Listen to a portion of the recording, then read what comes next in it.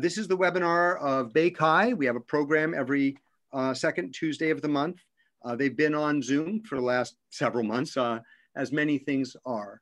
We are a volunteer organization, and we are franchised under ACM, and we're loosely affiliated with the CHI community, the best conference, I think, in the industry.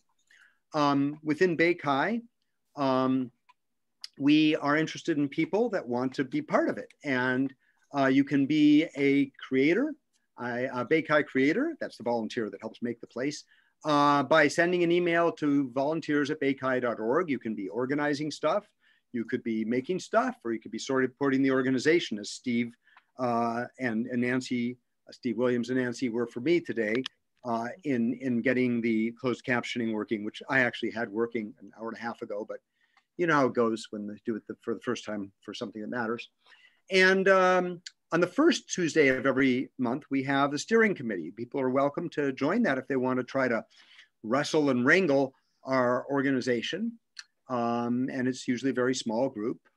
We start by introducing ourselves. And I guess I'd like to say, anybody that's a first timer, we always like to see how that goes. Anybody want to raise up their hand?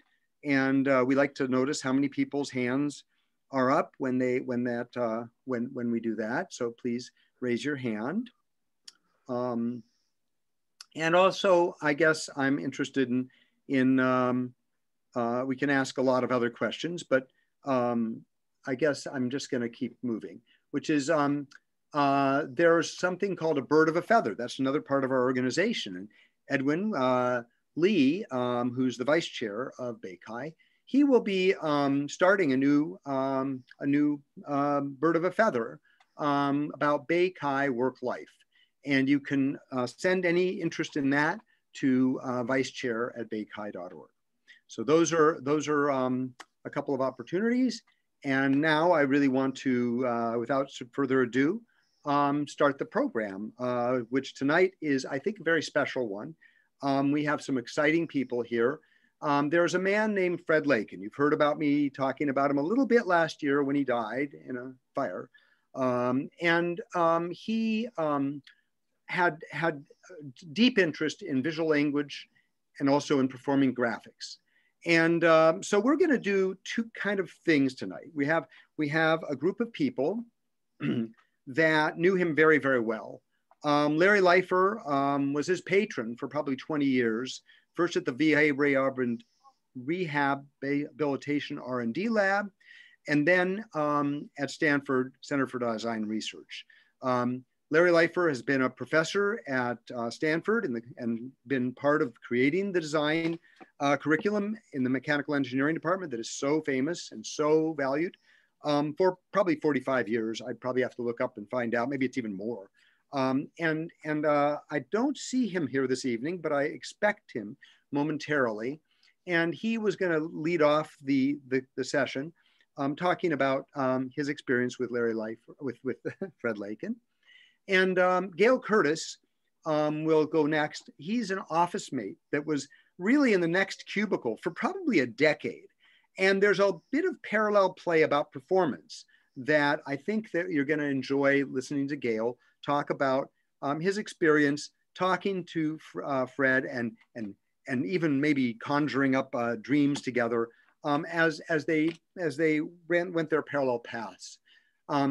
Scott Kim and Warren Robinette and Fred Lakin had a group that some of the rest of us sometimes got to join called visdin. And Scott Kim is a visual language practitioner and theorist. He wrote a wonderful thesis at Stanford about visual language and understanding what is in the computer, but what you see. And he'll be speaking about his work, I hope, a little bit, but also about Fred Lakin, I hope, a little bit. Now, Warren Robinette, a real groundbreaking researcher that did a lot of stuff in visual, in virtual reality even, but he started making visual languages and creating interactive games very long ago, and was a dear friend of Fred Lakin's, and went to visit him in his in his various incantations. Henry Lieberman, my gosh, Henry Lieberman met Fred Lakin when they were both working at Xerox PARC for Alan Kay. It's a fascinating story, 1980 or something like that, very long ago. And they've been dear friends ever since. And Henry's been a very big supporter of some of the writing that Fred's done and mentoring. I will also speak a little bit. I've always been interested since 1981 when I met him, giving a talk about a kaleidoscopic art project, which made his kaleidoscope by criticism. And I met him and he and I talked about visual language, and really I felt a lot of inspiration to work in that area. And I'll share a little bit of that at the end. So why don't we get started with, it looks like we're going to start with Gayle Curtis if we don't have a Larry. Is that a reasonable thing to go for? Gayle, I'm going to stop sharing so you can start sharing, and I'll come back in as I need to, okay? Okay. Let's see. Share screen. All right, so I need for you to enable participant screen sharing. Okay, you have to be upgraded to a panelist, not a, Nancy, do you have that going for Gayle?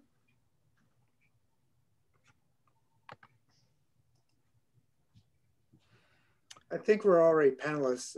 No, I think we've done it already, Gayle. You should be able to try sharing your screen, try Gayle. sharing. I fixed it. Oh, there we go. Okay, great. Okay, I'll share. And share. Right. Okay, wait a second. And play. Okay. Here we go. So I was sort of hoping that Larry was going to give the backstory about how Fred ended up to be the BA Rehab R&D Center. Larry was, professor in the design division of mechanical engineering at that time when I knew him. I was a student in the graduate product design program, and Fred was a student in the joint program, the similar program several years before, but he was on the MFA side. He got an MFA in product design, and I got the MS in product design. And so somehow both of us got hired into the BA Rehab R&D Center, and which looked at, applying technology to problems related to rehab engineering. There was biomedical engineering. There was study of, how bones worked, and robotics and visual aids and omnidirectional wheelchair. Everything was going on there. This is Fred here with the little arrow over his head. And this is one of our weekly meetings of the Human Machine Integration Group. And so we all kind of like, this is where we got together and shared what we were doing. Larry's over here and I'm over here on here, and Fred is here. So this was kind of this is the environment we worked in. And it was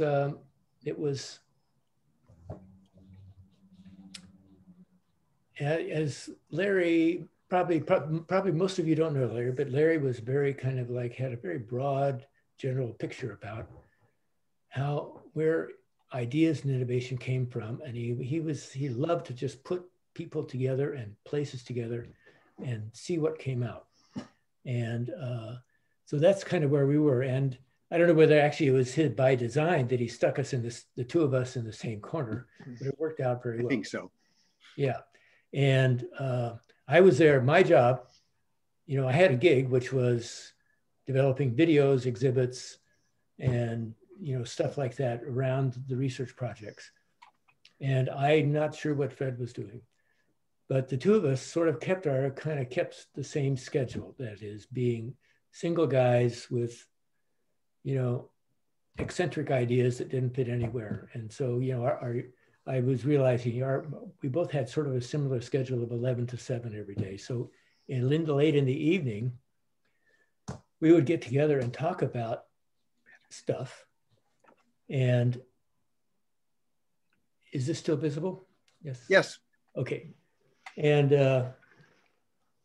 you know, I think this was just after the time, I thought maybe Larry would be telling about, you know, the Center for Design Research and where that came. That was in 1984.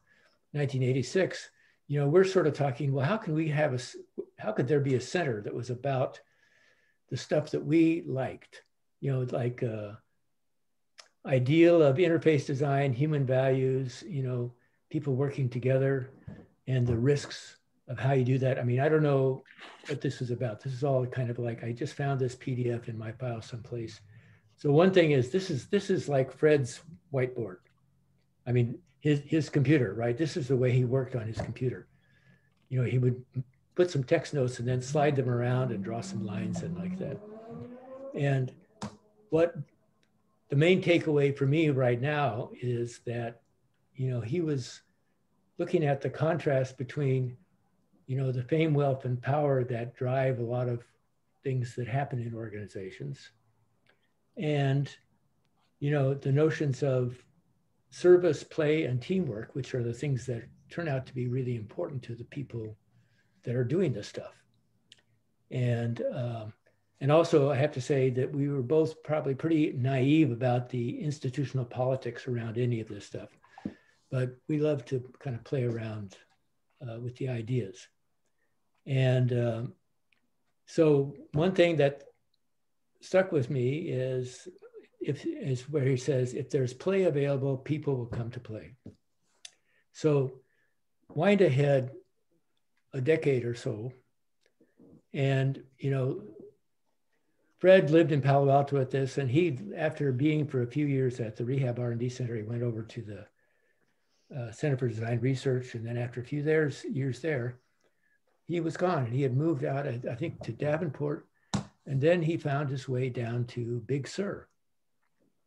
So Palo Alto to Palo Colorado Canyon. So here he found a, what we would say is a, you know, like a community of, you know, colorful, creative people that, you know, were kind of like on his wavelength. And none of these are his houses, but he got to the point where he was organizing. I mean, Ted mentioned, you know, the visdin, right? So Fred had, when he was around here, you know, the dinner meeting of the people doing visual language stuff. Here he organized a thing that he called Biz Camp. And this little location that you see here is, you know, in this kind of narrow canyon going up the Big Sur mountains. There was like a little place where there was an open meadow where a projection screens could be set up and people could set up projectors and their gear, and musicians could be there. And so once a year, toward the end of the summer, you know, he would invite people to, people who were doing this stuff, and that, you know, there would be like collaborative performance, jamming, working together. And so one year in 2014, he invited me to come because I had been doing some stuff that was related to, I'll show you in a minute anyway, related to image in photo montage. And so I thought, well, that would be good. You know, you could put that together with some of these other images. Here's an example of one person. And if I forget your name, if you're out there, please get in touch. So this guy was doing, he had a visual instrument there that was like, it sort of looked like a vibraphone, but he was playing with his hands. And behind him, there is, on the screen, is a projection of the red and green and blue, they're like little swirly dots. And it was somebody else's projector. And then there are these kind of golden streaks that are going on, which I think was from his. And it was, of course, fascinating to watch. And I have a little clip here with this thing going live, and you'll also hear the live music by some local musicians who were at the party.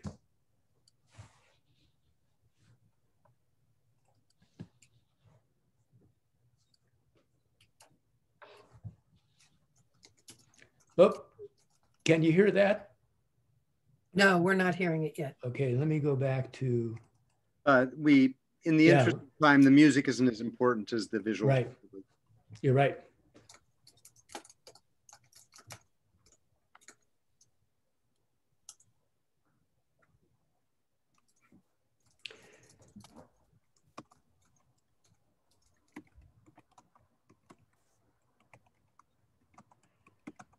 So anyway, so that was one of the pieces, and it was sort of like on the fly. We would sort of make the plan for how the evening was going to go. So where I'm coming from is I was doing image in performance, but I was coming from photographic world and photo montage, and I've been doing some collaborative performance with live musicians who are doing extemporaneous performance. Piano, percussion, and saxophone, and a group called Helica, and I was doing the screen. And these are a couple of shots from a show we did at New Performance Gallery in the city. And so, I was doing that, but it didn't lend itself. I mean, it was sort of like, okay, totally analog, right? Totally analog, totally manual control, nothing digital, nothing automated, or at least programmable. So I've been working with this fellow, Mike McNabb, who I think many of you know, a computer music guy, and a software developer, of course. And we had done several collaborative performances, and one day I go to visit him in the city where he's living. He says, what if I've been doing iPad apps lately. What if we did an iPad app that did what you used to do with 3 slide projectors? So I said, okay. And so we did this, and over the space of a couple of years, we came up with this app. So I'm not going to try to do a live demo here, but I'm going to show you the 30-second preview that goes in the App Store. It's live in the App Store.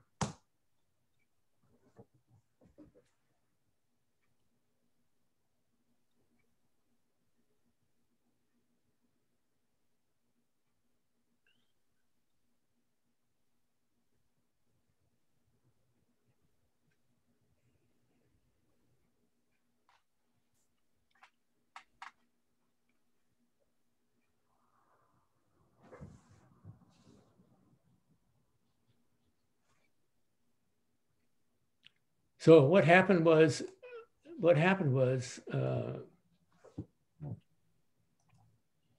some good stuff got done at the Biz Camp, but after the first set, the performance, we sort of decided, trying to make all these photos work with all this other stuff is not good. And so what I ended up doing was pulling this out, and Ted said, I should show this. So there's a little app called Uzu, which does lots of great interactive computer graphic stuff. It's really designed for hands-on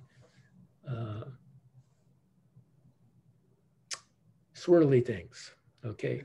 So I did that, and then Fred and I, after the thing, says, well, that probably doesn't,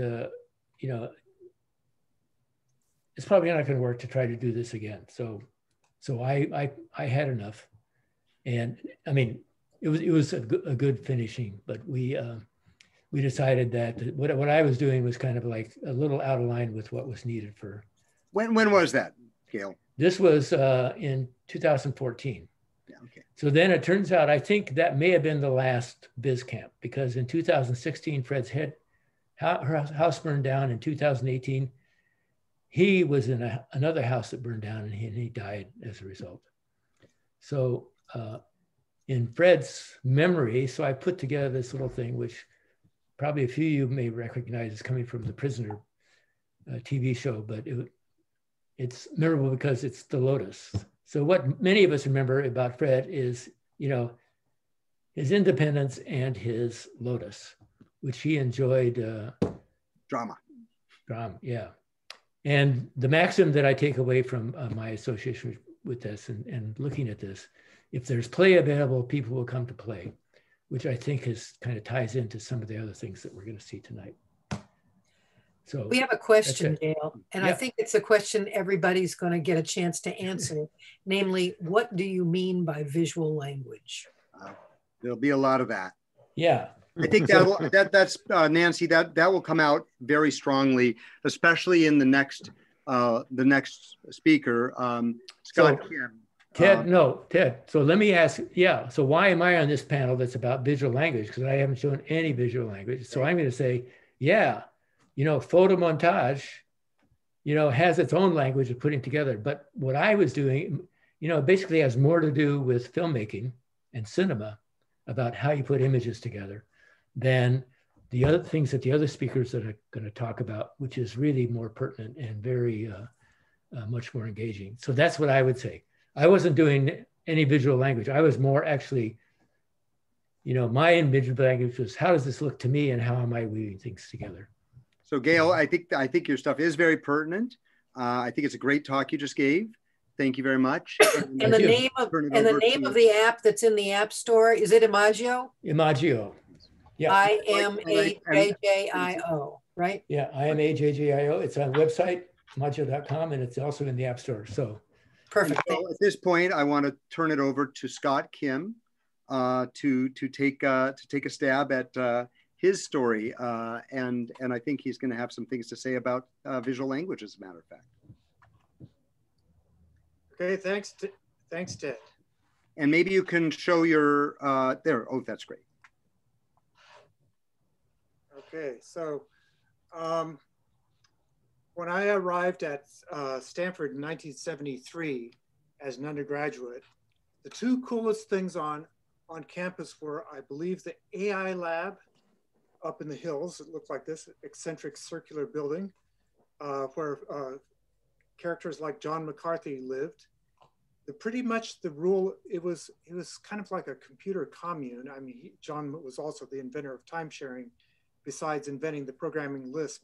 And pretty much, I quickly figured out that if you just squatted there, you could work there, and you were followed their loose rules and a good community member. So I absolutely did that. The other place was the mechanical engineering program. Gayle was in that program.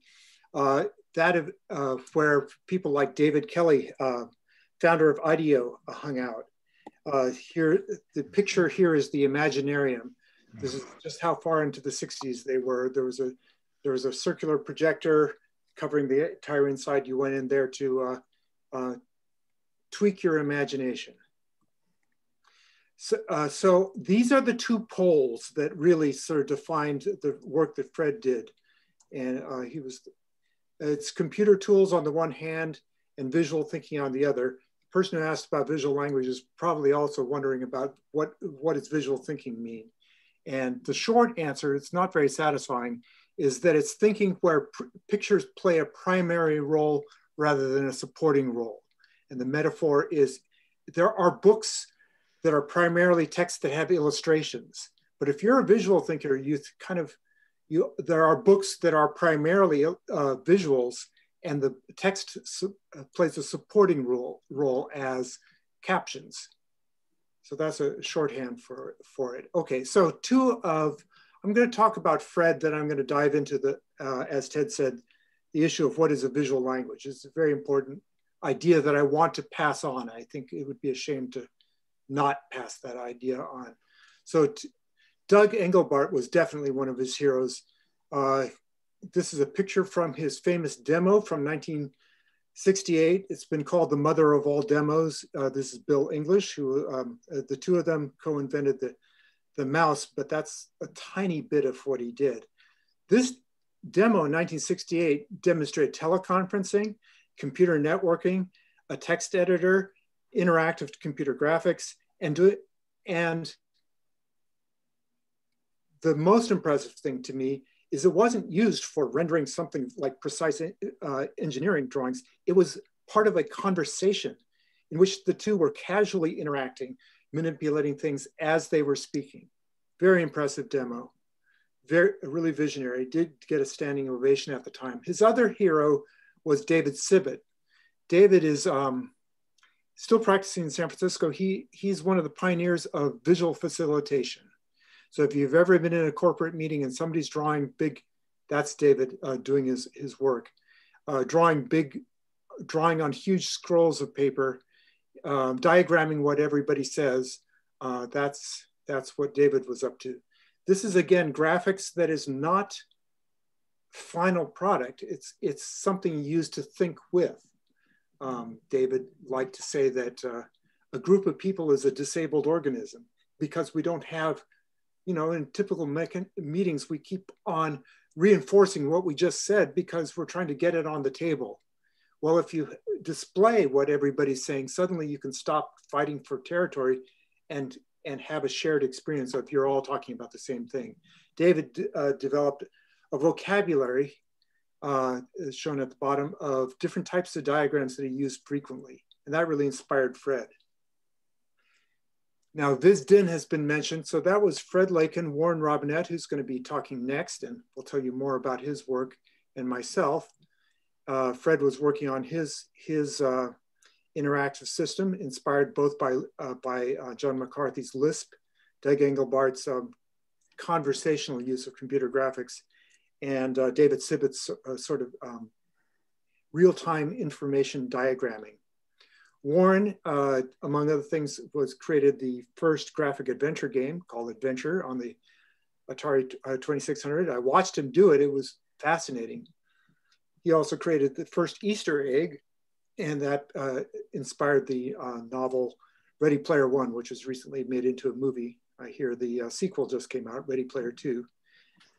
Adventure is famous for many things, but what I really found inspiring was that he built a simulation engine there with little sprites that had independent behaviors that were outside of his control. He really built a system and then built a game on top of that system. He went on to be a co-founder of the Learning Company, which became the biggest educational game company in the world before it blew up. And I was very interested in what he did for education. He continued this idea of building systems where the user can construct things. Myself, I was working on my dissertation at Stanford. I'm not going to talk too much about it. It was called Viewpoint, though, and you can go to my website and find, I'm going to post pointers to my dissertation, and I made a nice video of it. I'll say briefly that my inspiration was from visual languages, and it was because I was both a visual, like Fred, I was both, had a very visual orientation, and I was a computer scientist. My mentor was Donald Knuth, who was at that time creating tech and Metafont. And there was a group of us who were very into typeface design. Carol Twombly and let's see, Dan, I forget his last name, were two of the founding type designers at Adobe, and they were part of our group. But it struck me as odd that here were visual artists, and they were Knuth is famous for being way into the arts, but Knuth is a very strongly symbolic thinker. It struck me as odd that we were, I saw these beautiful user interfaces at Xerox PARC. They're very graphic, but the last thing to get graphics was programming. It's still the last thing because, well, programmers are experts and they're used to looking at symbols and imagining what they can do. I wanted a way of programming that was as visually apparent as a blueprint or a diagram of something. Anyway, so I'm going to talk about this one idea. Somebody asked, what's a visual language? Well, the key word is visual. What makes a language visual? Well, obviously you can see it, but so the motivation, there are a lot of people who have tried to build visual programming languages. There are some in use. But the purpose of a visual programming, first of all, is to appeal to people who naturally think visually. The The second is that it's useful in visual domains. It's very natural to use it like for filmmaking or design, or in the case of ideation. Designers often, even when they're not designing something visual, often do a lot of sketching to get their ideas down. And finally, I just think that it's possible to build a better user interface for programming. I've written plenty of programs in plenty of languages, but I always have this sinking feeling that I cannot understand I cannot look at a program and grok it in the same sense as nearly as clearly as I would like. That's what drove me. Okay, so the conventional definition of a visual programming language is a programming language that lets users create programs by manipulating program elements graphically rather than specifying them textually. And that's the definition most languages graphic. So two canonical examples of languages people think of when you think of visual language is, oh, it's like Scratch. You know, you plug blocks together. So that's for kids because they can't handle the abstraction, and it's kind of gets cornered as a kid's language. The other is data flow languages. So there's a data flow language on the right where you can plug things together and watch data. In some of them, you can actually watch the data flow from one place to another. Systems design languages, like for economies, do this to very good effect. But you can also get spaghetti code very quickly. So the data flow languages have a reputation as spaghetti.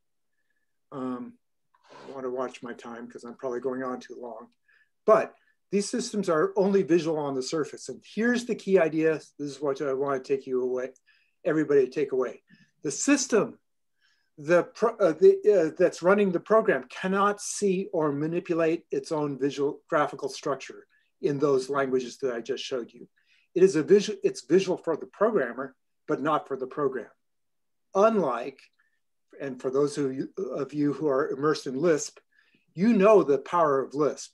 Lisp has you write in lists, you output in lists, and it's internally, it can manipulate its own structure as Lisp.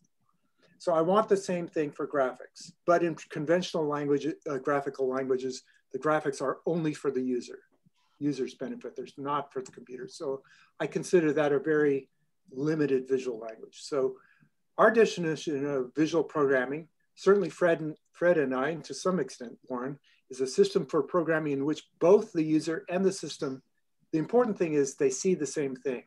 They perceive, parse, and manipulate the same graphical structures. There's not a difference between what it's thinking about and what I'm thinking about. Well, of course, there is a difference. I'm just closing the difference. That's maybe a bit of, so I just told this to Henry a couple days ago. Henry's brilliant at summarizing ideas. He says, oh, so the appearance matters no matter how you got there. That's right. So this is true in a text editor. Think about it.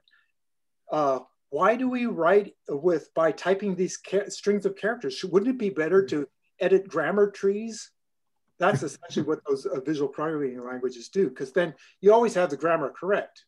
Well, when you're editing, it's faster and more flexible to use a very, what I would call a flat representation of text as a string. So you can cut part of it and put it over there and not worry that it's maybe ungrammatical some of the time.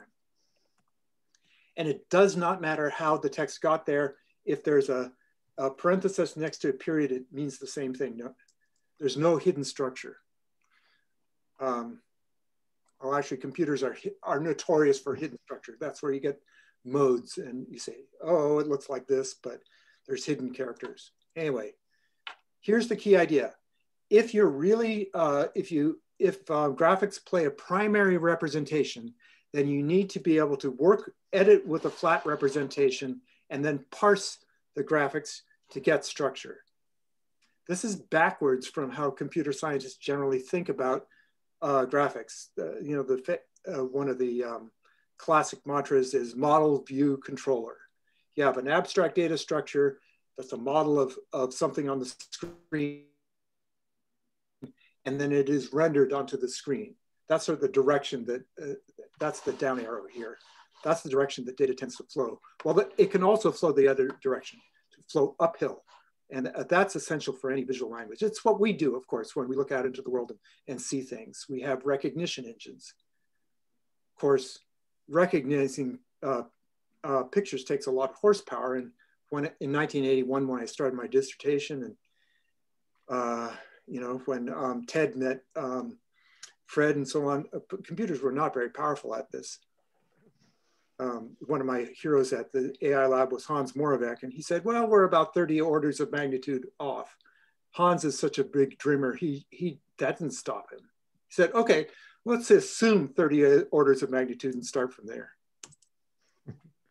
We're well on the way to getting there now. So examples of flat structures and of parsing, the easy things are like parenthesis matching. Henry just reminded me that he introduced that into text editors. In graphics, there's optical character recognition. That's relatively easy as a vision task go because you're working with something that's highly structured. Harder is like language translation, or in the case of something graphical, handwriting recognition. It's quite difficult. There's another possibility though for parsing graphics, which is design a language that is a compromise between what the computer and the human need. So Fortran was the first high-level programming language along with COBOL. When Grace Hopper pushed it to the military, everybody said, well, no, you don't understand. Computers can't understand English. That's not the point. The point is to create something that's English-like enough to help humans, but precise enough for the computer. And the same thing is true in like barcodes and QR codes.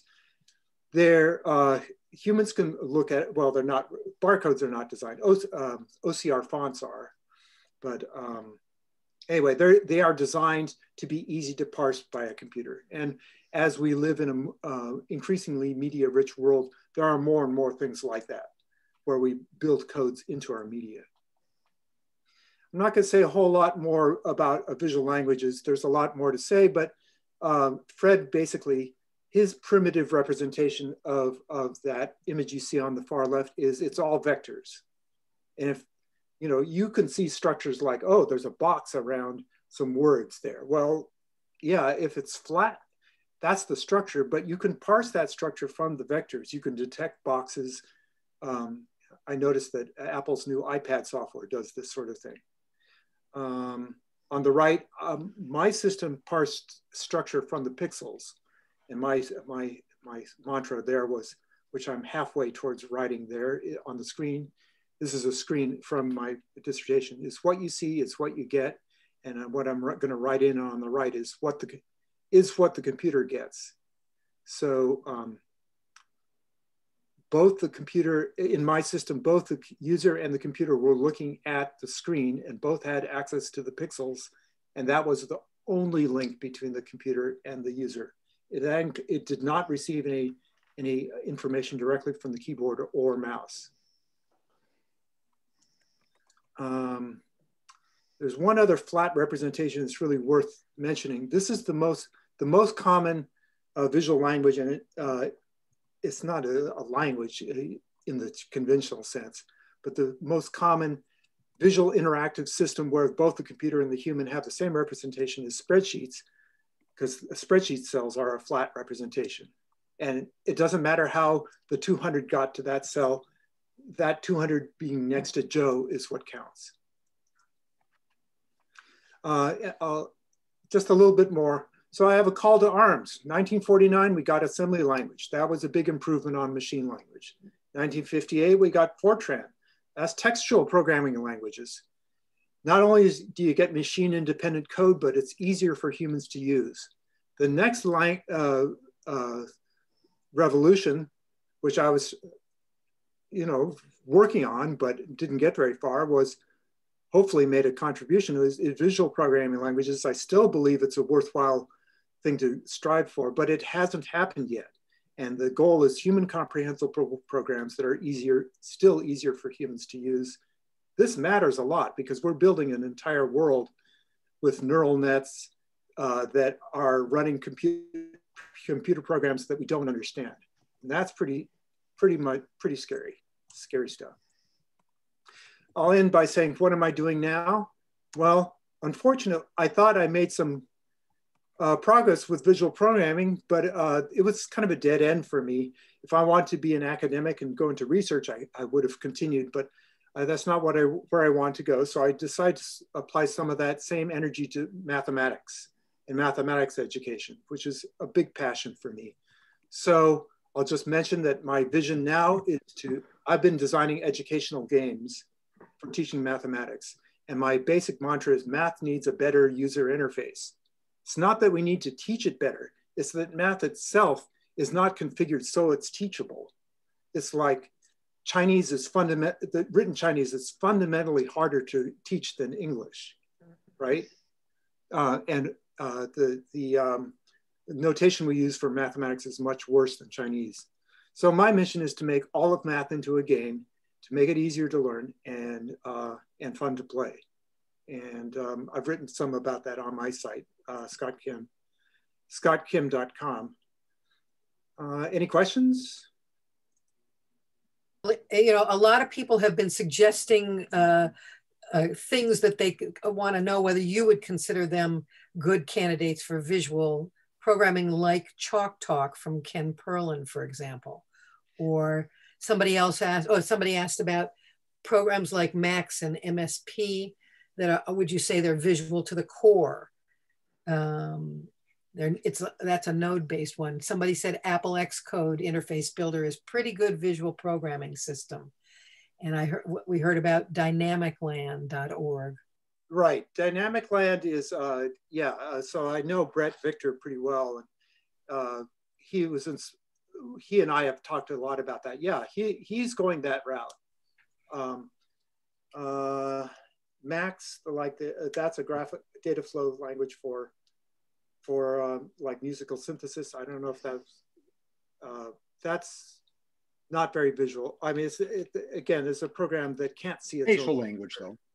When I went over and saw Dynamicland, he made a point of showing me that yes, you can point the computer, the camera at the program that's running the system itself, and it can parse the image. So yes, he went there. Some of the others, I've heard of Ken Perlin's system, but I don't know it well enough. The acid test is always, can the computer see its own visual representation, or is it only for the benefit of the user? So at this point, Scott, this is very exciting, and I think I hope people will interact with you a little more, maybe in the chat or something. But I want to make sure we keep our time, and I'm going to turn this over to another friend that was in the visdin group with you, Scott.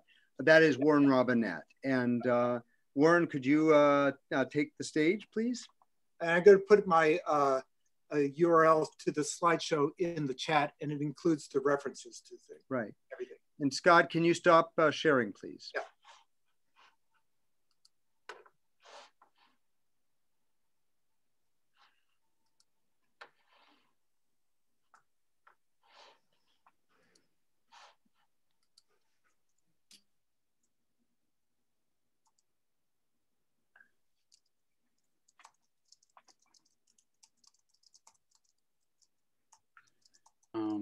Which screen do I choose? Well, if you're only gonna, you have to find where your slides are. That's the tricky part. Yeah. I don't have any slides, but. Oh, okay. Okay, it can just be you. Let's do this. So it looks pretty empty there. Can you all hear me? Yes. And you see my cursor, and you see two icons up there in the corner? Yes. All right. So, so I'm going to give you another take on visdin. Fred and Scott and I would meet every month or two and talk about our own work and talk about each other's work. And one thing that made it interesting and valuable was that we had different points of view on things. So my point of view is a little bit different than Scott's, as you'll see. I was interested in what you could do with computer graphics, and I'm going to show you two examples of some of the stuff I worked on back then, just to give a flavor of sort of stuff we were talking about. And I wasn't so interested in, I think you could say that a core interest was visual programming languages. As Scott said, we still don't really have a good example of a visual language that works all that well now. I'm not sure whether I still believe in the potential of it or not, because we like have had an entire lifetime each to work on it, and we don't. Does that mean it doesn't work? I don't know. I haven't entirely given up, but maybe we need a new generation, some new ideas or something. But I'm going to show you some of the old ideas from the 80s, from when we were meeting regularly out in the Bay Area. So the plan of my 15 minutes is I'm going to show you 2 short videos of some stuff from back then. And then I'm going to read from Fred's book, Live Graphics Nightly, because I think Fred came closest to achieving his vision and his dream in fiction. He described what he thought visual improvisation could be paired up with music, even though it never got implemented. The implementation was sort of a work in progress when he passed. So that's the plan. Let me fire up the 2 videos now. This first one,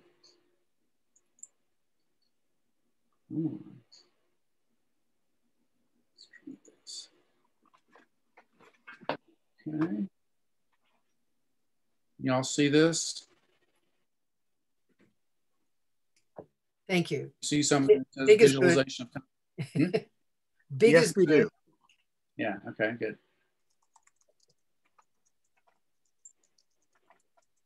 So this is about 1979. Yeah. The new Atari 2600 home video game console was a game machine, but Atari management wanted a BASIC interpreter for it, and I volunteered to make one.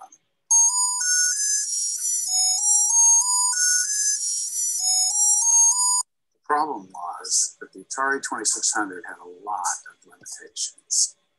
11 short lines of text could be displayed. The input device was a 24-key mini keyboard. The largest program it could hold was 64 bytes due to the Atari 2600's tiny RAM memory. But I decided this was enough. I decided that the limitation of tiny program size could be turned into an advantage, turning lemons into lemonade, since it would always be possible to see the whole program on the screen, and we could show what was happening inside of it. Seen a loop repeatedly execute the same code? Seen the stack grow and shrink? Seen variables change value? You could run the program and halt it. You could run it at different speeds.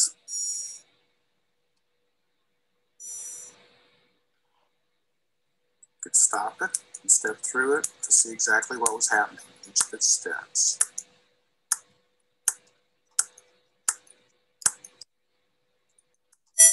Program a crude version of one-player Pong.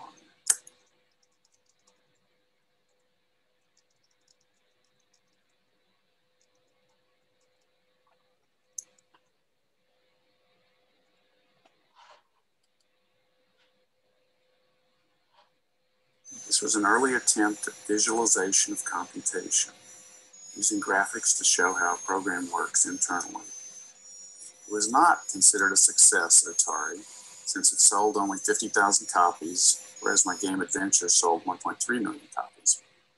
But I did meet a few kids who told me they had learned to program using a basic programming cartridge. My next learning game, Rocky's Boots, was much more successful. Still, basic programming did open up the hood and show you the moving parts inside of a computer program as it was running, which as far as I know, no one had ever done before. The programs may have been small, but a kid could use this Atari 2600 cartridge to learn the basics of programming.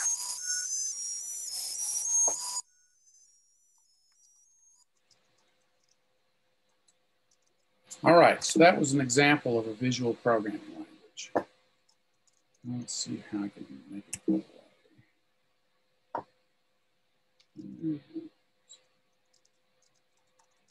Okay. Does that give you all an idea of what a visual programming language is? Well, that's one example of one. Very articulate, beautiful. Now, to be honest with you, it worked sort of, but this was a failed experiment because the user interface with the little 24-key keyboard was so hard to use that almost nobody could enter in a 3-line program. So I had hopes that every kid in the United States was going to get one of these cartridges and learn to program, but that's not what happened. But sometimes the failed experiments are useful because of you learn something that you remember when you fail sometimes. Now I'm going to show you a second video. This one is about Rocky's Boots, which is the flagship product of the Learning Company. Let's see. 1982, what was it? Came out in 1982, yes.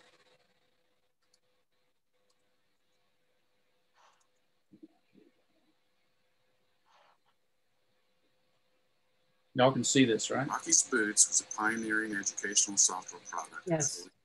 in 1982, running on the Apple II computer and the then new IBM PC. It was the first product of the Learning Company. It was designed by me, Warren Robinette, with help from my co-founders, Ann McCormick, Gary Pearl, and Leslie Grimm.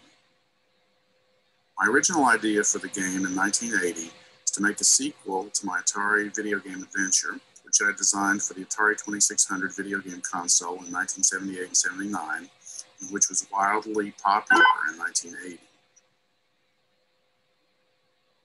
Unlike most games which existed at that time, the game world of adventure was much larger than a single screen, and in fact, its game world contained 30 rooms, each one filling a screen.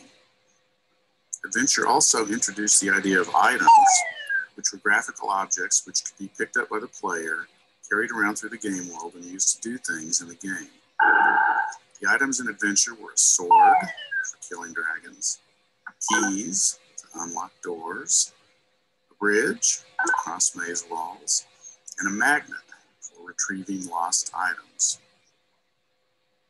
The gameplay idea for the sequel to Adventure was to make a game in which the player had to build machines to defeat the monsters. The parts from which the machines were going to be built was going to be sensors, which could sense things in the game world, actuators, which could perform actions in the game, and logic gates, such as AND, OR, and NOT gates, which I thought could be used as the glue to flexibly link sensors to actuators. The building would be done by plugging the parts together on screen, similar to children's construction toys such as Legos or Kinects or Tinker Toys. I implemented a prototype containing sensors, actuators, and logic gates. But unfortunately, I never got to make the sequel I wanted to make because our little company was running out of money. So I quickly made a simplified game containing logic puzzles. There were no monsters to defeat, and it wasn't an adventure game, but it did succeed as an educational product, selling 100,000 copies, which let the company turn the corner and avoid bankruptcy. It also won Software of the Year awards in 1983 from the magazine's Parents' Choice and Learning magazine. As an educational game, Rocky's Boots was significant because it showed how video game techniques could be used in education. Techniques like animation, interactivity, and simulation. Complex processes could be simulated. Animated graphics could show how they worked. Interactivity allowed the student to experiment, solve problems, to get feedback about what worked and what did not work. It was obvious that video games were highly motivating to kids, but could that motivation be tapped and used for good purposes? Rocky's Boots seemed to prove that the answer was yes. The Learning Company went on to become a major publisher of educational software in the 1980s and early 1990s, publishing hundreds of educational software titles. Unfortunately, after the mergers and acquisitions of the dot-com era, the Learning Company ceased to be a producer of new educational titles.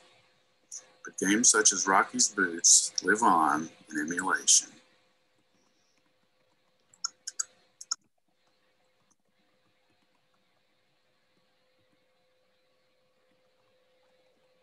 Okay.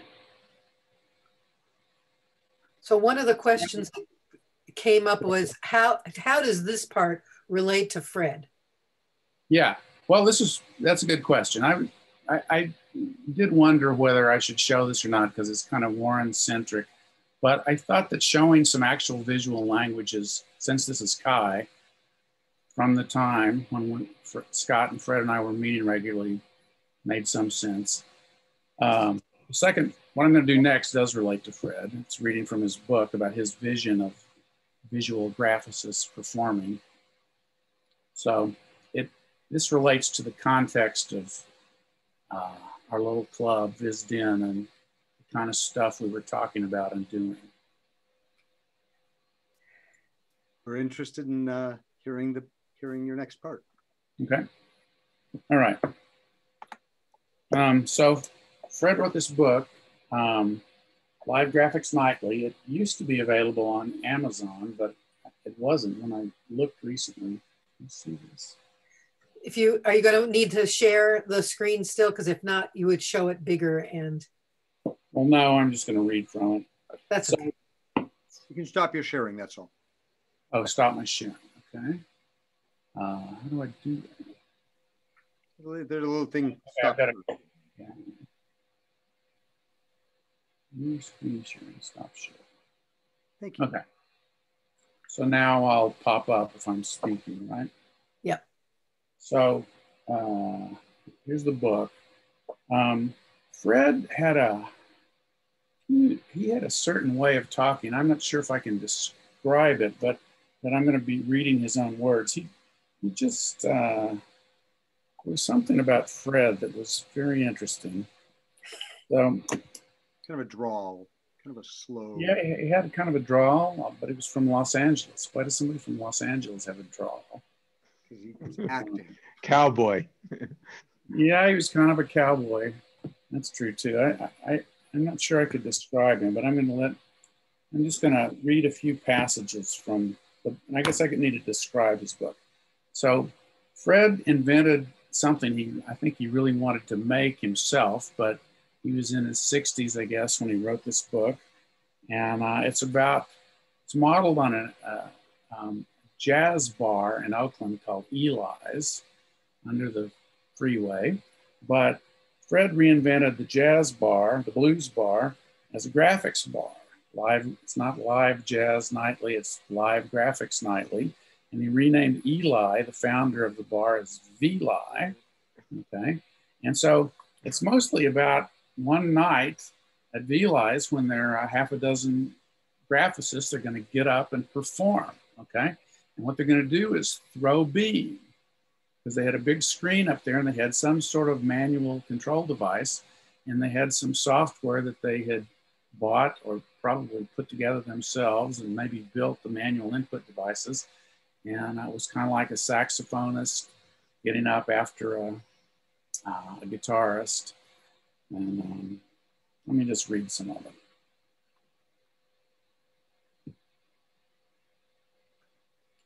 Performing live graphics for an audience is partly about immediate stage presence, about being both the guy making the amazing images and also being the guy people want to watch while he's making those amazing images.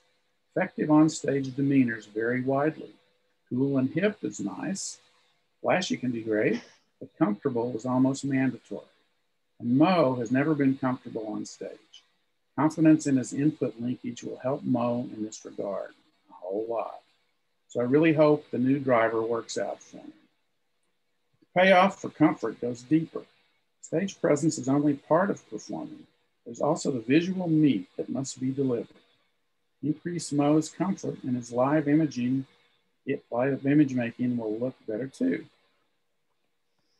The key is ramping up his own personal enjoyment of the graphics process, which is definitely lacking. Compound the problem, Mo stubbornly sticks to the worst possible style of performing graphics for someone with onstage malaise.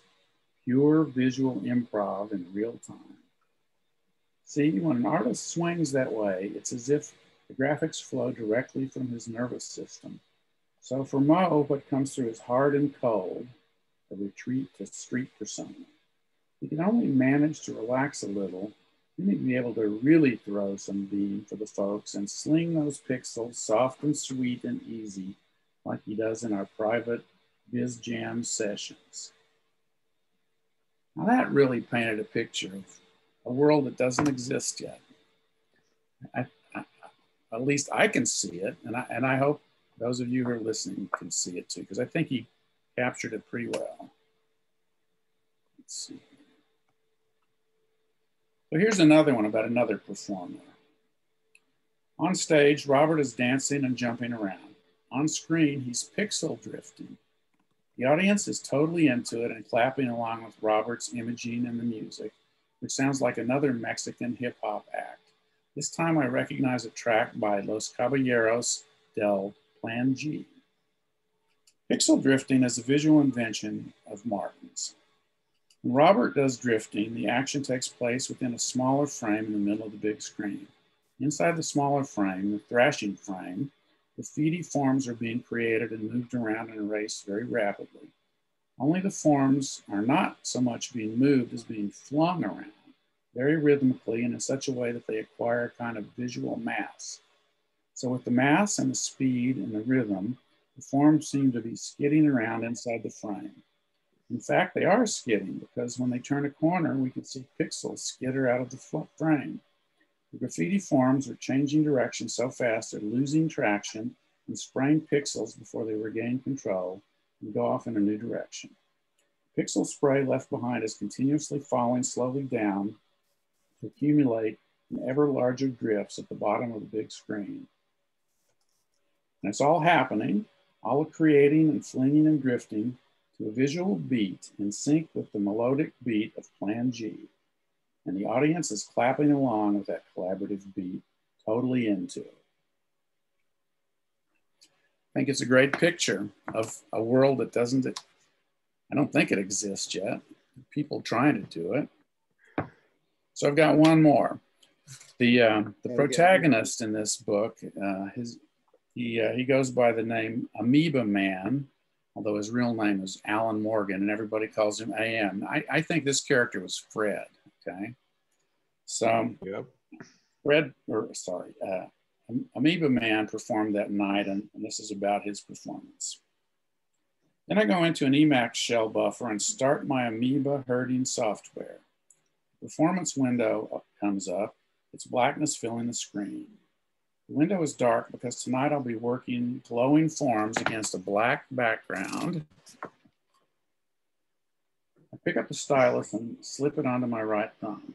Then I use the left-hand keys to quickly create a few amoebas. They look like little white islands with convoluted coastlines edged in foaming surf. As the amoeba island forms splash into existence screen center, I catch them with a thumb stylus, spin them clockwise a few turns, and then implode them with a small flourish. Everything seems to be working.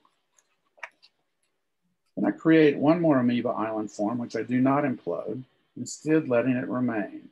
I change the color of the island part itself from default white to transparent so that it disappears into the background, leaving visible on the screen only the surf line edge of the coast. And I now change the color of the surf line edge to pure RGB blue, its mid-level value subtly blending in with and yet clearly standing out against the black background, just like a good baseline should. Next, I enlarge the surf line form until it gets too big to fit, and its blue-violet pseudopods begin to be clipped by the sides of the screen.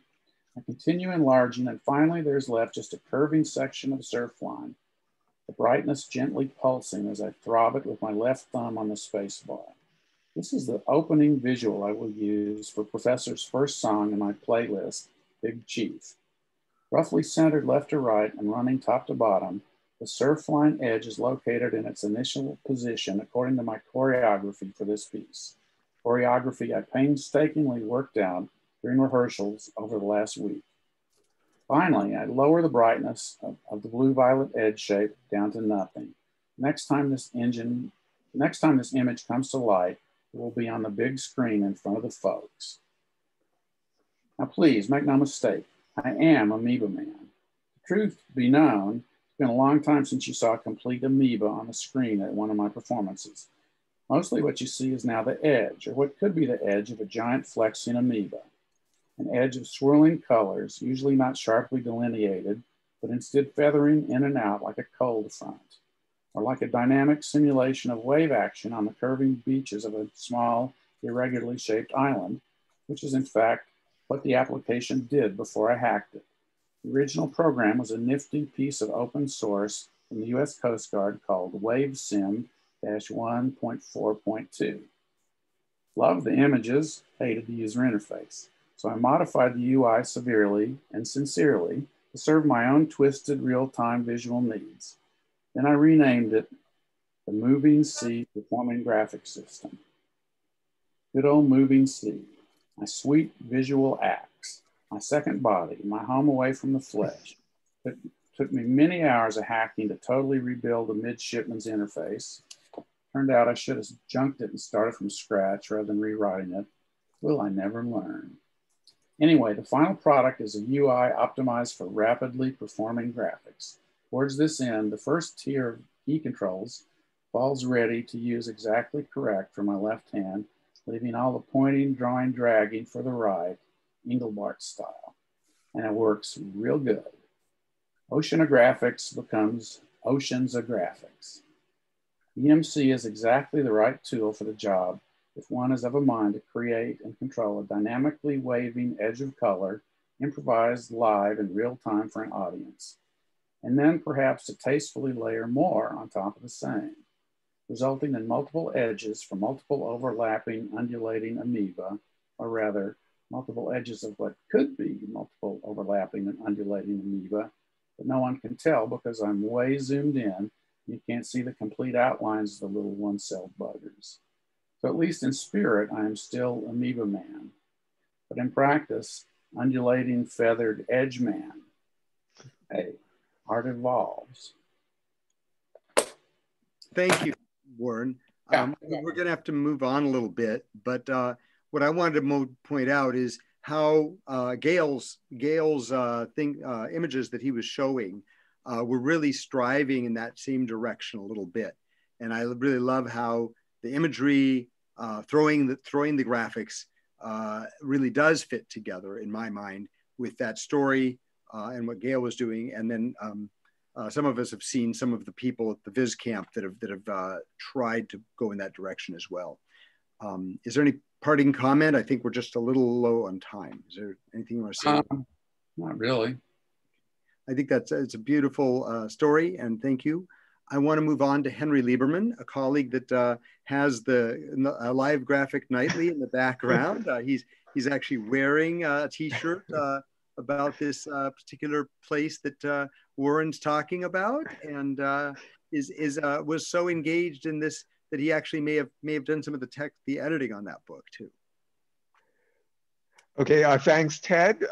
My name is Henry. I'm the bartender here at VLI's. Just an unassuming little joint. You could see it on my left there. It's underneath the 580 freeway in Oakland. And it's a graphics bar. Now, you could think of it as kind of like a blues bar, but in this case, the blues are the pixels with the longest wavelength.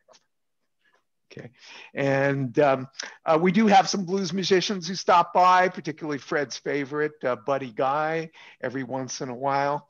And I've heard some people, doubt whether VLI's really exists. But I just want to put that to rest. If the scene at VLI's, the visual performance, if it didn't exist, we'd have to invent it. So welcome to VLI's.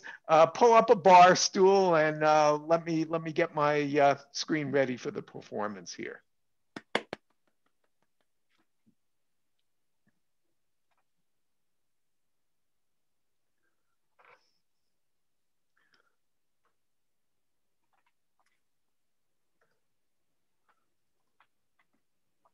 Oops. Oh, I blew it. Hold on just a second.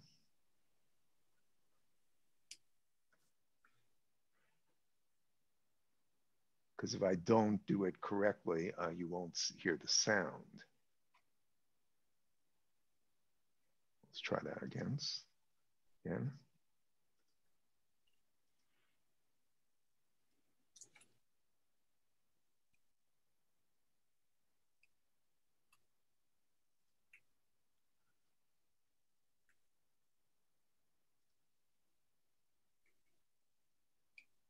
Okay, you're going to have to tell me what you're seeing because I can't see your screen. Lots of windows. And I'm seeing okay. you about to select something there. Yeah, all right, that's not right. How many screens do we have?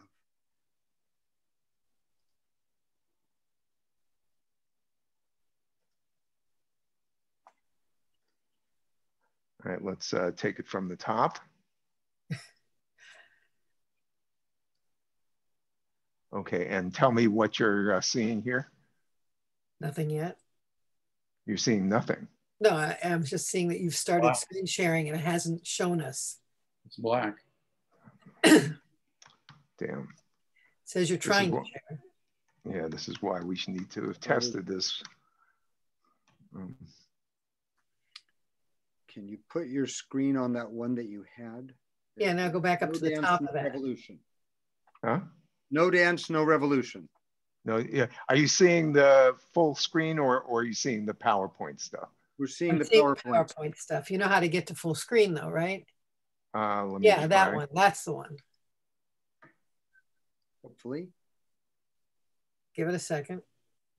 Okay, excellent. Okay, great. Okay. Okay. All right, great. So tonight's performance is called No Dance, No Revolution. And some of you may know the quote from Emma Goldman, famous socialist activist. And she said, if I can't dance, I don't want to be part of your revolution. Okay. And what did she mean by that? Well, she meant that, you know, if you're trying to have a revolution because you want to make a better world, then you got to assure that in this better world, people are going to be able to express themselves by dancing or however it is. And the problem with the digital revolution, Fred thought, and I think this is true, is just it makes it hard for people to express themselves in a natural way, the way they would if they were at a dance party. Right.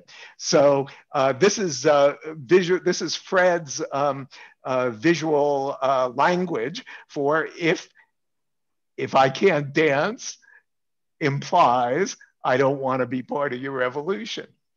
Okay. So that was Fred's ambition. That you know, being part of the digital revolution would be as fun as being at a dance party, but it would also give you access to the full visual power of computing. And Scott likes to point out that, you know, it's easy to get graphic input in the eyes because we just look and then we see these complicated scenes. But humans they don't have wired for graphic output so easily. We can't output a graphical scene in the same way we can input it with our eyes. So that was it. That was Fred's ambition. So here's a little sketch of Fred. He was my favorite barfly at BayCHI's graphics bar. And I love this cartoon of Fred. I don't know who did it, but it shows Fred drawing himself. And I think that's kind of representative of his meta attitude stuff.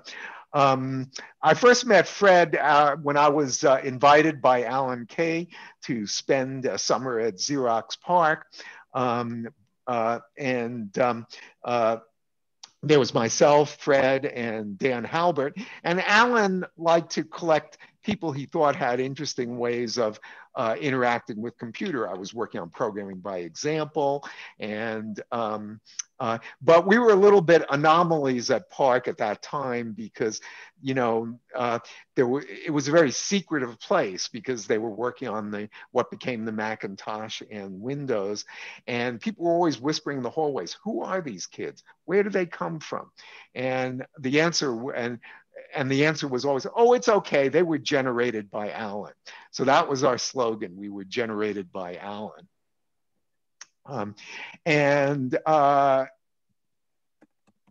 Fred,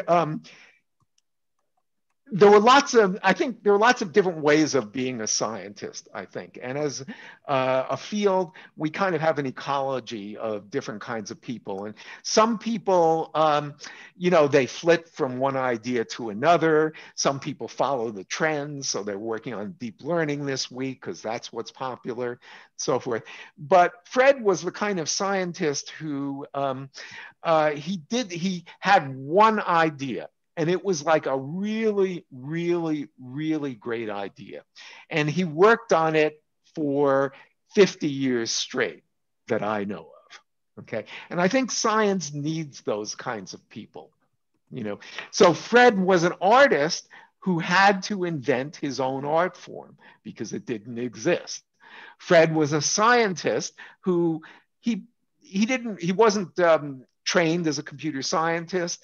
He didn't have credentials. He did publish a few scientific papers, but his best scientific work was in 2 science fiction novels, Live Graphics Nightly, that Warren just read you stuff from, and another one called Sidecasters. Okay, so my job tonight is to tell you that one great idea that Fred had. And it's this: code is graphics, graphics is code. That is it. And of course, Scott already gave you a little preview of that idea. And it was an idea that Fred had, and people mentioned Brett Victor and Ken Perlin and Ken Kahn and a lot of visual languages that came after Fred. And I think those ones in particular were all very much influenced by Fred.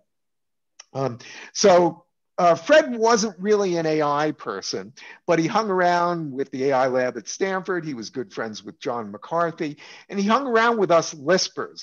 And the thing that he really got fascinated on about Lisp was Lisp, the mantra in Lisp is data is code, code is data. The same structures that Lisp manipulates as data also represent its code. So code is graphics. So Fred thought, why can't graphics be part of code? So here you have stuff that you see in programming languages, prog-n, defun, set, right, scale, you know, and stuff. But also he wanted to put graphics in the program, especially if the program was drawing graphics. Why couldn't you just draw graphics as part of the program? So he made it possible for graphics to act as code. And then the other thing he wanted to do was make code code is graphics, graphics is code. So if you have some sort of graphics, why can't we attach semantic meaning? Why can't we attach procedural events to things like drawings of saxophones and stuff? And that way we can animate our graphics using procedural ideas. We can make the code dance. So this is the dance part of the revolution. Okay, so we talked about his book, Live Graphics Nightly. In the book, I won't read you too much. Maybe I'll read a little bit, but here's a page from Live Graphics Nightly. And what he imagined was that in VLI's graphics bar, there would be performances by people projecting graphics on the screen of the bar, and then maybe having music and people dancing and part of the performance, okay? So he imagined, and he brought together 3 different cultures in Live Graphics Nightly book. One is Silicon Valley do-it-yourself computer culture. You guys are probably most familiar with that. Another is hip hop culture. So he imagined that this art would be of live graphics projection would be taken up by low-income people in neighborhoods like Oakland and Compton and the Bronx, and would become like part of the hip hop culture, which he referred to as hip hop. The night was warm and auspicious. His rig was hot and bodacious. FMG, that was Flashmaster Grande, who was an avatar for Grandmaster Flash in the Bronx, who was one of the pioneers of hip hop, proceeded to beam top-notch sweet lightning out through a secondhand projector that was sucking juice from somebody's car battery. Such was the birthing of hip hop. Okay, so he had those two cultures, and then he also combined it with French existential philosophy. He wrote about the Académie de Graphique Improvisée in Versailles, France. And so he had these three different cultures who were all represented in the book as working in this dynamic graphics art here. Okay, the closest, and also because Fred was thinking about graphics and the use of things like David Sivet's meeting facilitation, he wasn't only thinking about performance in terms of entertainment. He was thinking that anytime we go to a whiteboard and draw pictures on the whiteboard, we are doing live graphics performing. If you're a teacher teaching a class, you're doing live graphics performing. Okay, and he wanted to make a visual language for all of this. Okay, maybe the closest thing that we have to the kind of performance that he was envisioning now is this this movement called live coding or live programming. I don't know how many of you've seen it, but in nightclubs, you know, there are light shows, and nowadays, of course, they're often run by programs. And there has been this subculture called live coding, which is you have the programmers who are running these visualizations, and they put up on the screen, in addition to the flashing lights and the colors and the swirling patterns, they also put up the text of the program, and they manipulate that program in real time. And that was kind of what Fred envisioned, okay? But if you watch this live coding art, you see that the kinds of programming they do are actually kind of trivial. Is all they do is usually, you know, they tweak a number in the program, and then you see, you know, it changes the speed of the graphics or the color of the graphics or something.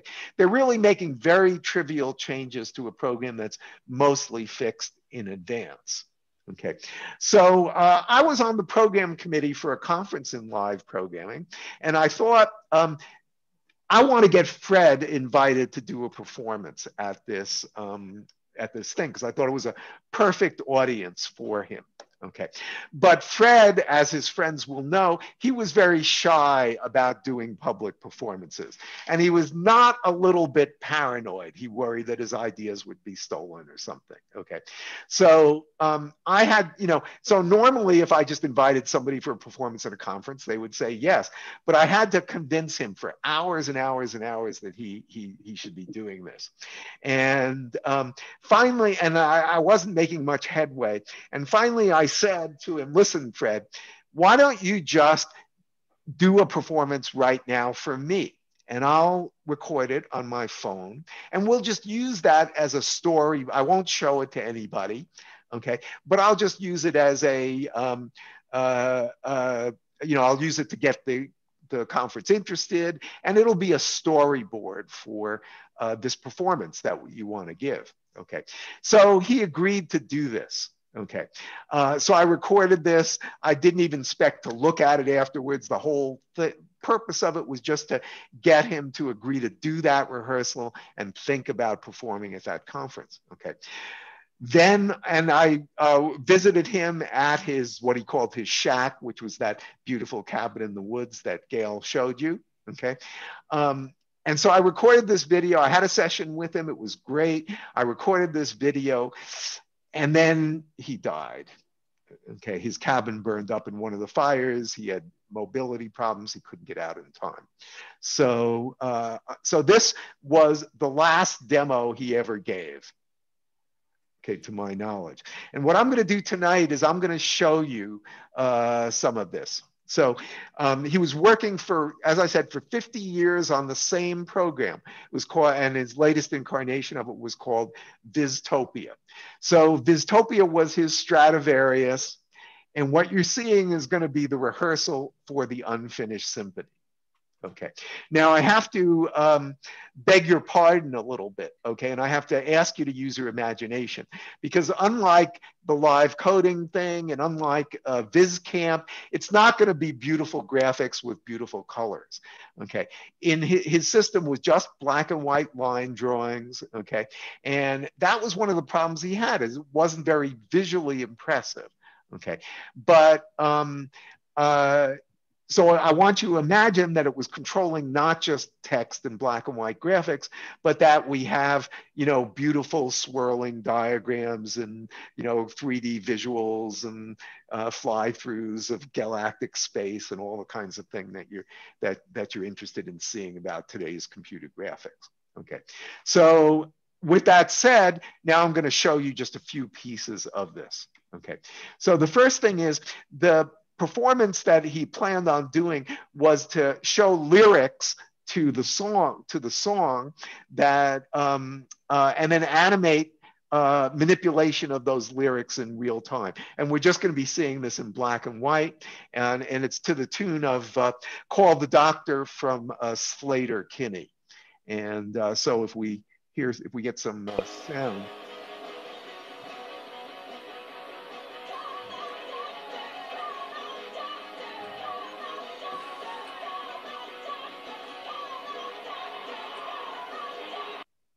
Okay, so that's it. It wasn't very impressive, but you have to use your imagination a little bit.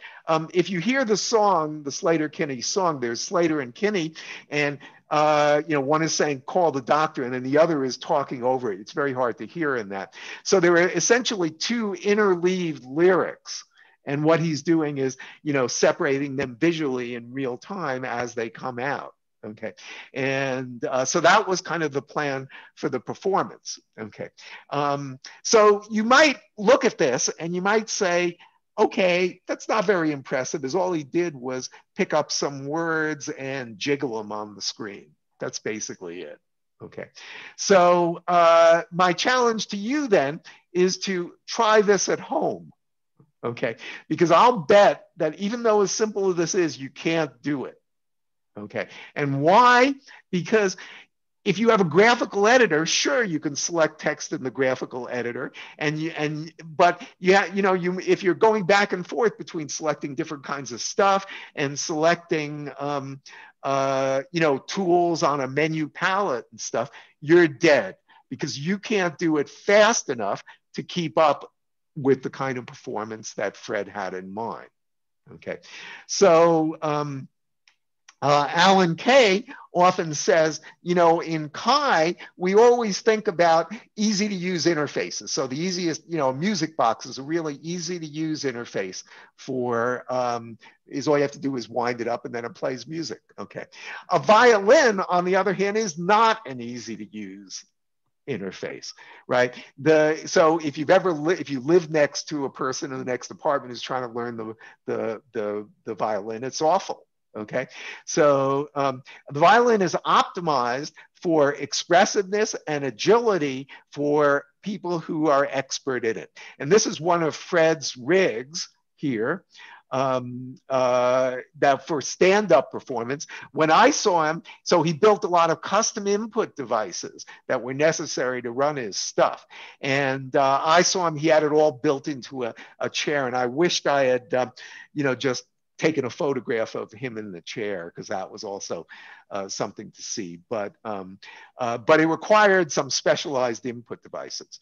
Now we're going to go backstage, and we're going to see some of the what's behind this. There's an underlying tree structure which allows the performer to manipulate all those guys. It's like chords for a guitarist. And the more chords you know, the better you're able to improvise.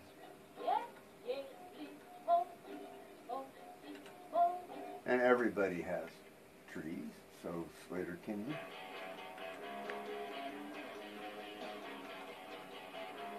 And the lyrics are just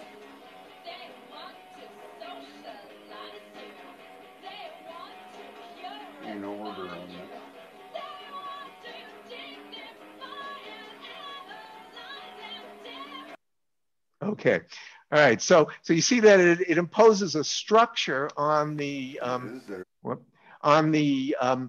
it supposes a tree structure on the graphics, which could be either done by hand or produced by a program. Okay.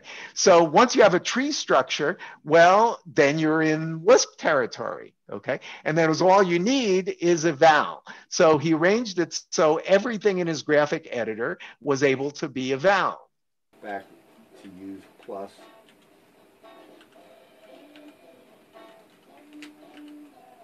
Kind of literally. Here's the function. There's the arguments. So if we pop that guy,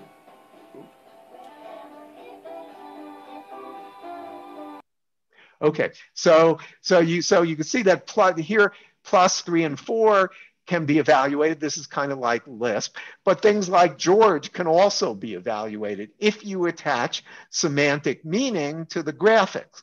Well, how do you attach semantic meaning to the graphics? back to use. Okay, and that's where he came up with what I thought is a really brilliant idea, which is visual grammars for visual languages. And we're going to go back to, Scott showed you the visual facilitation of Sibtran, and Fred had a side hustle which he called visual telefacilitation, which was playing the visual annotator on a remote meeting. And I wish he were here today to do this. But he deconstructed the language that David Sibbett was using for representing ideas on a brainstorming board. And then he let you use a visual grammar to specify that. And then the key part of Vistopia was there was a visual parser which parsed the visual grammar, compiled it into a program, and then let you use that program for recognizing the graphics. So let's see how all that happened. David Sibbett doing group graphics. As part of his practice, he evolved this visual language that helps him organize text and graphics, which involves, among other things, bullet lists, hollow arrows, straight arrows. So if we have a visual grammar to guide a parser, then we can define that grammar of grammars, and then we can compile the grammar which actually will be able to parse Sibtran expressions. So in order to do this, I have to show you that the trees that are underlying structure available now, this is all lumped together, whereas these guys are just lying around. They're atomic top-level guys, and hence that's where parsing comes in, trying to use the spatial arrangement to deduce the underlying tree structure. So what you see, the little dashed boxes, is the parser using the spatial structure of this particular grammar to crawl around this spatial arrangement of things, recognizing some of the elements of Sibtran, and then returning those same objects, only now in a tree structure as defined by the grammar. One of the questions people ask is, yes, but has something really been done? And so the answer to that is we have a form here called Was It Really Parsed? So we evaluate that, and we get back a parse tree where we can see the whole thing is a Sibtran expression, which is a straight arrow pattern that involves a visual literal and then a text line, and then a hollow arrow pattern, and then finally a bullet list, bullet pad, hollow arrow pattern, and so Okay, so you could see how this meets the criteria that Scott laid out for visual languages, is that not only can you see the visual language, but the computer can see the visual language, okay? That the computer can see the spatial relations between objects that you put on the screen. And with a visual parser, it can use those spatial relationships to provide procedural semantics for languages. So you could imagine, for example, teaching it circuit symbols like in Rocky's Boots, and then you could connect it to, make it do a circuit simulation. You could imagine being able to draw chemical formulas and then make it do reactions automatically, okay? And as a graphical performer, you could make your own visual language about how the shapes and forms go on the screen, and you could modify that in real time, okay? So that's the idea of what it means to be a visual language. And I think that, you know, Fred had that idea, and I think it's a very much a important language for an idea to carry forward to today. So that's what I wanted to communicate with you. So, Civet doing group graphics. Okay, so I'll just leave you with a few words from Fred here. Underlying structures that permit dancing also permit processing. So we have text graphic manipulation, which can either be by the human in performance or a program in processing. And one kind of performance is group graphics, as we saw, misspell, and another is dance, which was the opening demonstration, and then a dance move.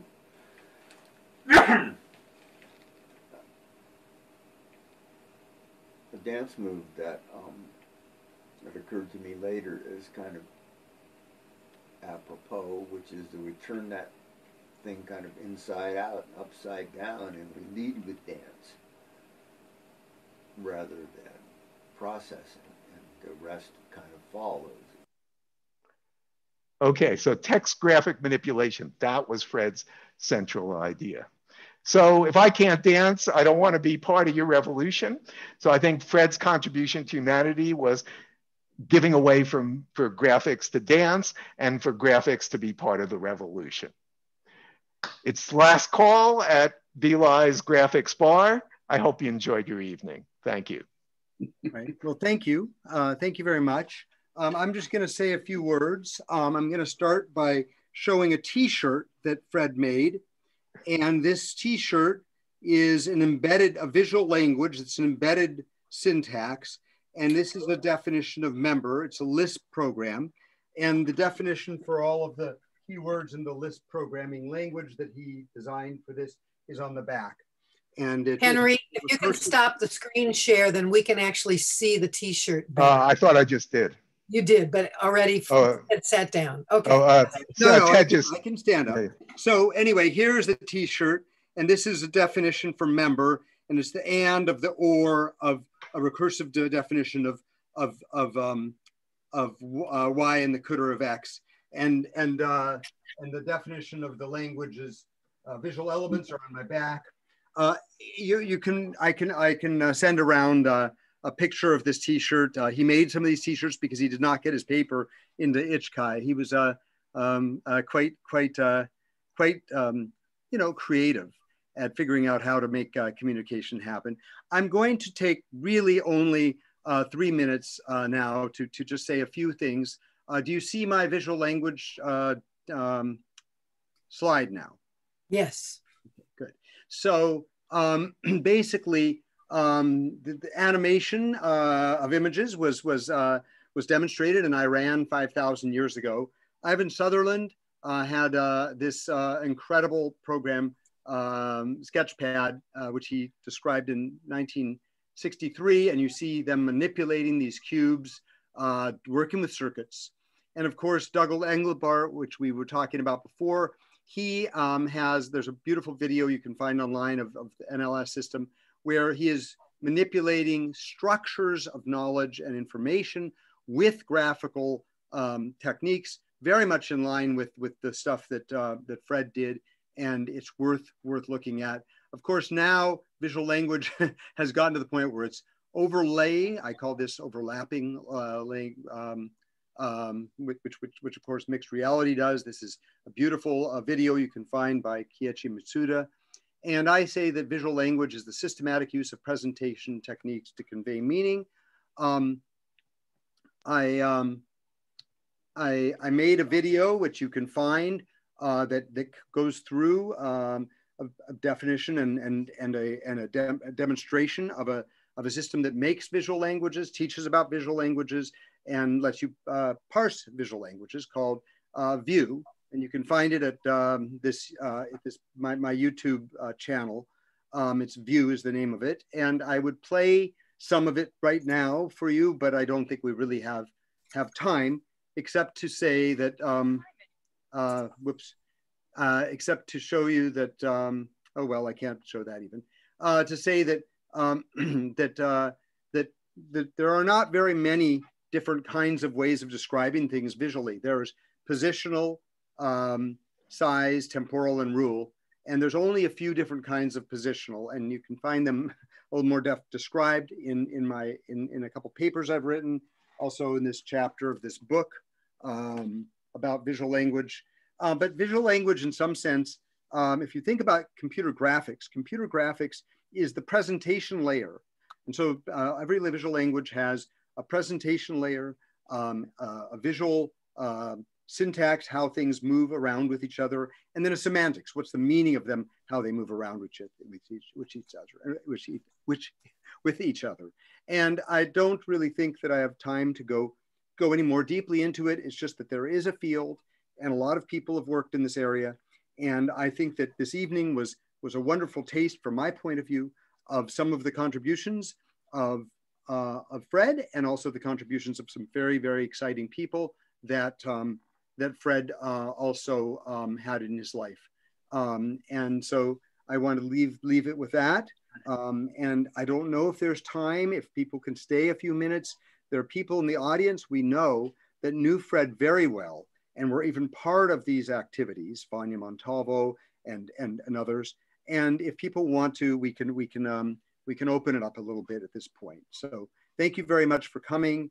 And I hope that this all makes a little bit of sense to you, that there is a future of making visual languages that will not try to do visual programming languages to date, have tried to put the IO language and the structure and the function and the flow all on the screen at the same time. At that point, you run out of space.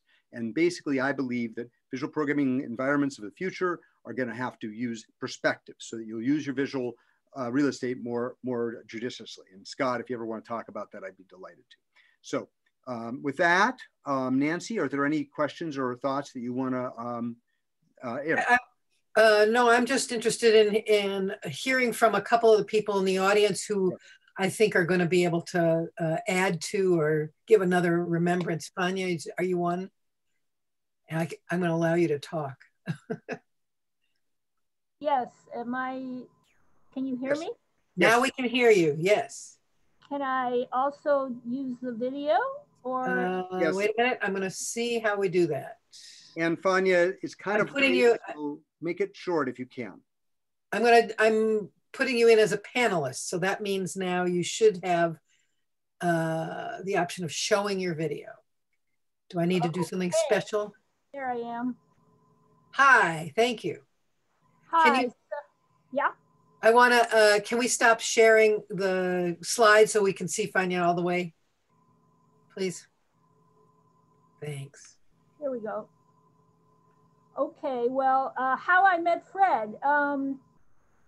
I happened to have given a panel at SIGGRAPH one year, and so they put me on the program committee the next year. And Fred submitted a paper, and they put it in the out pile. And at the last minute, we're supposed to go through the out pile to see if there's anything good in there that was missed. So I went through that, and convinced the committee that this was a good paper because Fred was talking about Lisp and combining graphics with Lisp. And that was one of my big hobby horses because I wanted to make visual interfaces just like Lisp, compositional, very direct. You could grab properties, combine them. Anyway, that was my big deal. And so I thought that SIGGRAPH could use something like this because it seemed like all the symbolic representation AI people were way over here and all the graphics people were way over here. And the graphics people could really use Lisp to get something more semantics going on than just kind of surface things. Anyway, so, and then I went to hear his talk and we became friends. And then every time I saw him at Stanford, we'd run into each other. We'd have very good chats. So I was really sorry to hear him pass. He was a really good guy. Thank you, Fania. Is Dan still here? Dan Halbert, do you want to speak up?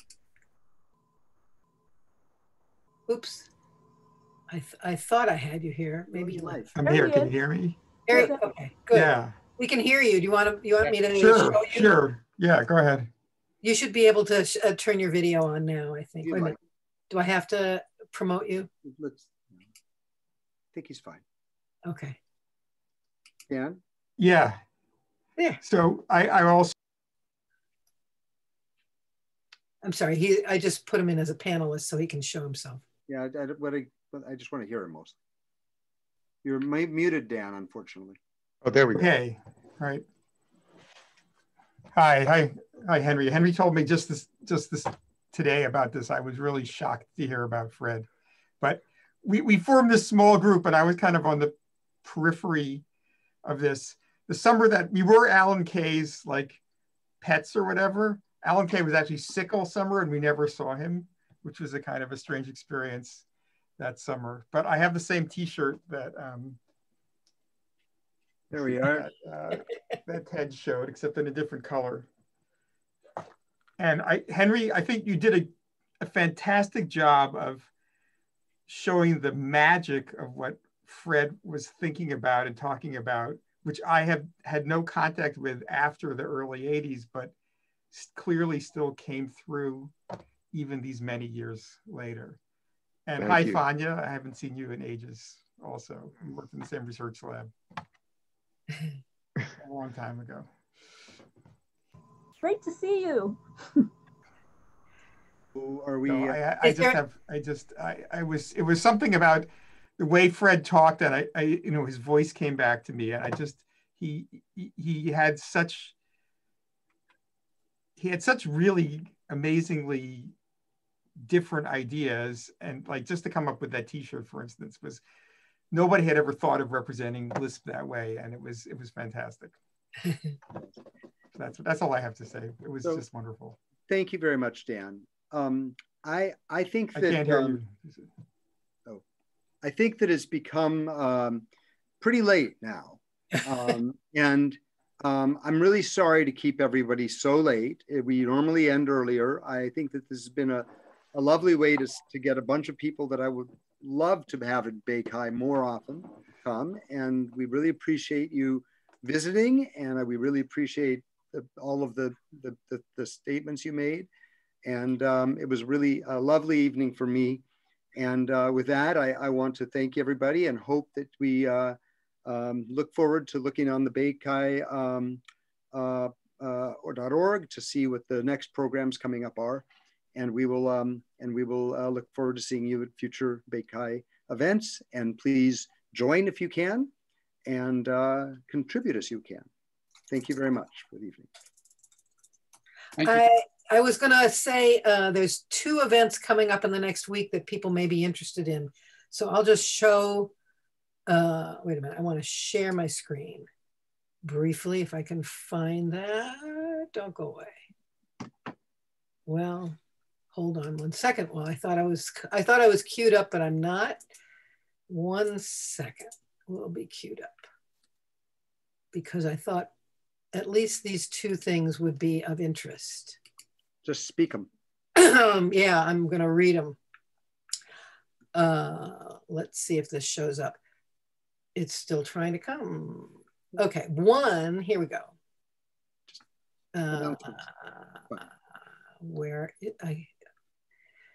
Sorry, we're going to do it this way. This is the ugly way, but we know it works.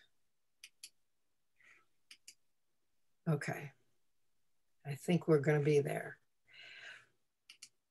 So we've got 2 meetups of interest in the coming week and a half or so. One of them is, it's going to tide you over until the November BayCHI meeting. I think you should be able to see this one. Can you see it without all the crud in the way? Yes. Come on, here comes number 1. Designing for Gender Inclusivity Software is going to be featured tomorrow night at the Silicon Valley, what's this called? Oh. Engineering Leadership Community, and there's a meetup, and you can see if you go to sv-elc/events on Meetup, you'll get to the right one. Okay, Margaret Burnett and Anita Sarma from Oregon State. And then the following week, a longtime friend of BayCHI, Dan Rosenberg, is going to be speaking about cognitive burden of software and how to address it in his talk, which is related to his new book, The Magic of Semantic Interaction Design. And again, another meetup sign up from the SF Bay ACM chapter. And then we'll see you on the week after the election, next month in November, with another fabulous program. So thank you everybody for joining us. And thank you for being patient through the whole process. And we look forward to seeing you next month. Good night.